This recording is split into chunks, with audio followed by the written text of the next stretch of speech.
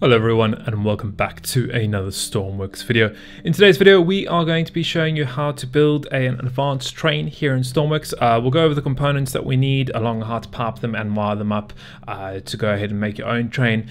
So with that all said, let's get started. So to start things off with, we're here at the Komodo terminal on the Mega Island itself. I'm just going to start by going into the workbench itself. Now you can see in front of me we do have a little base that's already been made, nothing on it at the moment, just a simple base. Now to start with, the first thing we need to do obviously is design your base or design your train. Now for the purpose of the tutorial we are going to be doing a very simple design. It's just meant to show you the components and how to wire them up and how to actually make a train operate, and then you to go ahead and get creative and design your own train at the end. So in essence we just want to give you the tools to be able to go and do it. Now as I said, we have the base down. The next part we need to go ahead and do is actually add the wheels for the train itself. So we go ahead, we grab the wheel assemblies. Now you can see on the right hand side we have obviously the description of it.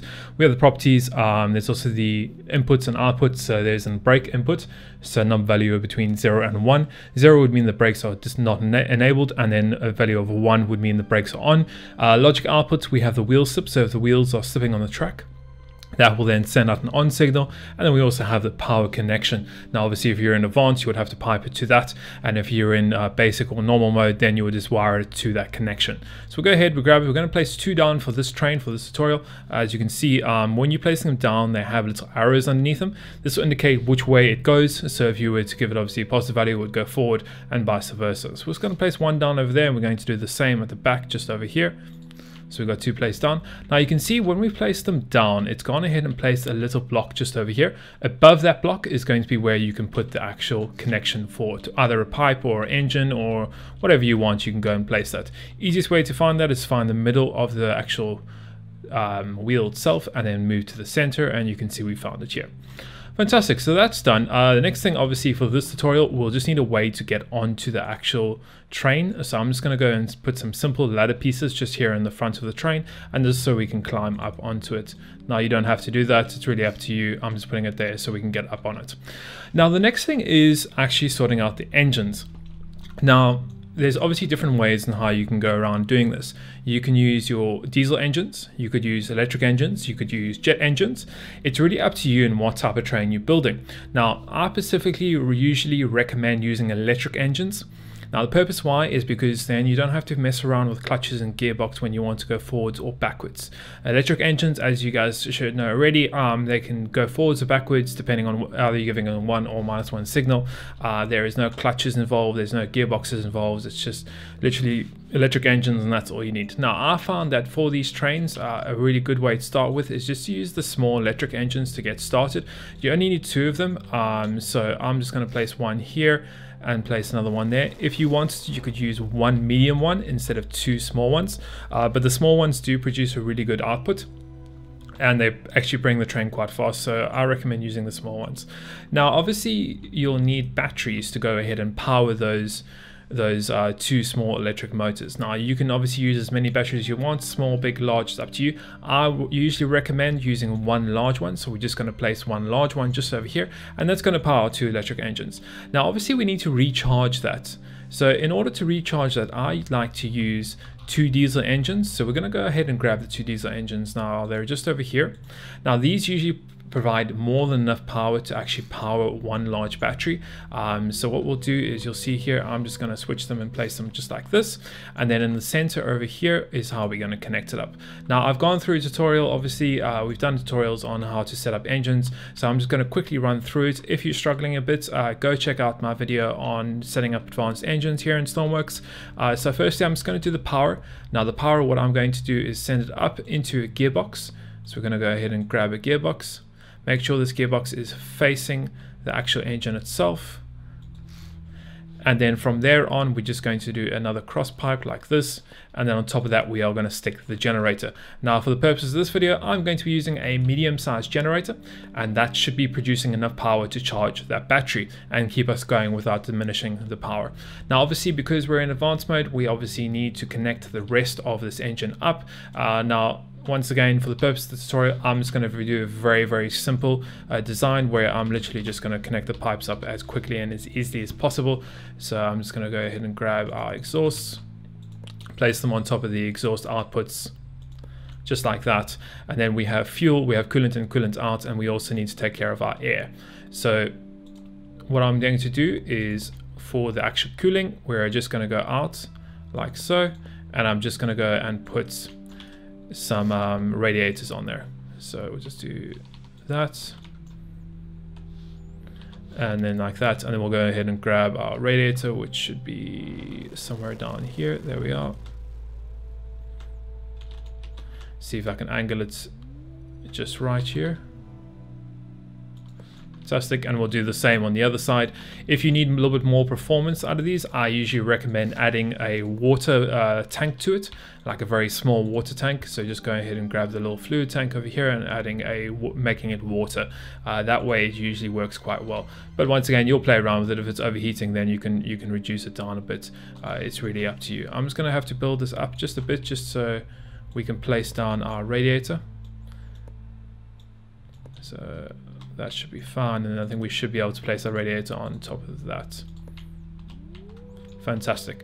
Great, so the next thing we have to do is obviously our air. Air is quite simple. You can just go ahead and use your fluid ports, and then that's air taken care of on either side. And then lastly is we have the fuel. Now I'm just going to go ahead and place down 2 large fuel tanks. I usually recommend placing a large fuel tank underneath here and filling that up with diesel. However, once again, it's up to you. You can play around with it until you find what works for you. But for the purpose of this video, as always, I'm just going to do a simple tank just underneath it, just over here, and we'll get it connected up to the actual engine, because we won't be running these for long periods of time. So go ahead, connect that up to there, and we'll do the same for the front engine. Just connecting it up, just like so. And then that takes care of all our piping and all the controls for these. You can even go ahead and send this up to 100 RPS, just like that. Change the gearbox to a 1 to 3, done.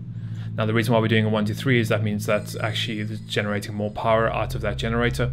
Pretty simple. The diesel fuel tanks are already set, so we don't have to worry about that.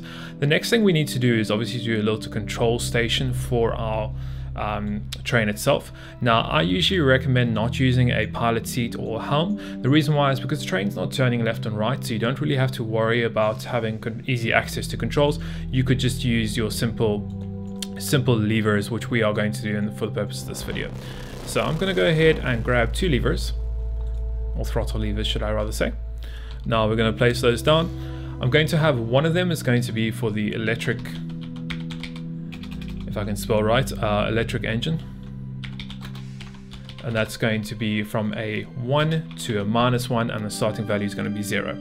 The second one we're going to have is going to be for our brakes, and that's going to be from 0 to 1, and the start value is going to be 1. So the brakes are automatically applied when we spawn this in. Pretty easy. We're also going to have another throttle lever just here in the center. This is going to be our throttle lever for the diesel engines. Now I usually recommend starting this off at a 0.2. It's really up to you. Leave it as 0 to start, and then a 0.2 when it starts. Minimum value is 0, it's up to you. And then probably about a 30% sensitivity. And then for your electric engine, I usually recommend about 15% sensitivity. Obviously play with it. The reason why I do less sensitivity is that it's easier to control. Otherwise, as soon as you hit up, it's going to go all the way up to like 1, and it's going to shoot off. We want a little bit more slower response. Now the next thing is obviously we'll need a push button for the starter. So I'm just going to go place it down over here. And that's going to be the starter for the diesel engine. So we can go ahead and write here, diesel starter. Easy enough. And then we can also put a indicator light. Now the indicator light that we're going to be putting down is going to indicate if we have wheel slip. Now I'll show you in a couple seconds how we could do that.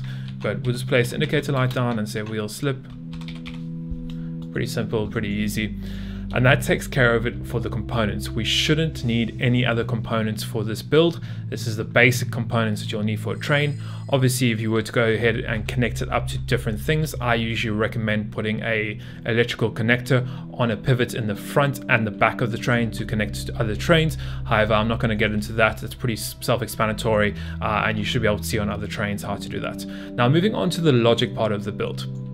Now, as I said earlier, we have our electric engine throttle, which we can simply go ahead and connect to our electrical motors just over here. Very easy. We also have our brakes, so by standard they're on 1, which means the brakes are engaged. We also have our throttle for our diesel engine, which we can go ahead and connect up. We then also have our starter, which is going to be for our diesel engines. Now, I would also recommend getting a couple of gauges up front, obviously to check your RPS, your temperature, the amount of fuel you have. But once again, for the purpose of this video, I'm not going to go ahead and add that in, and we are not going to connect up any of these gauges or levels or anything like that. Now, once we have that done, the last thing we're going to do is connect our wheel slip from both the wheels. Now, to connect it from both of them, we're going to be using a simple OR block. That means if either one of those wheels are slipping, it's going to send a signal through to us. So let's go ahead and find our OR block. There we are. We can go ahead, simply place that down over there, connect that up from there, connect it up to the other wheel, and as I said, if either of them are on or sending a signal, it's going to go ahead and turn that on.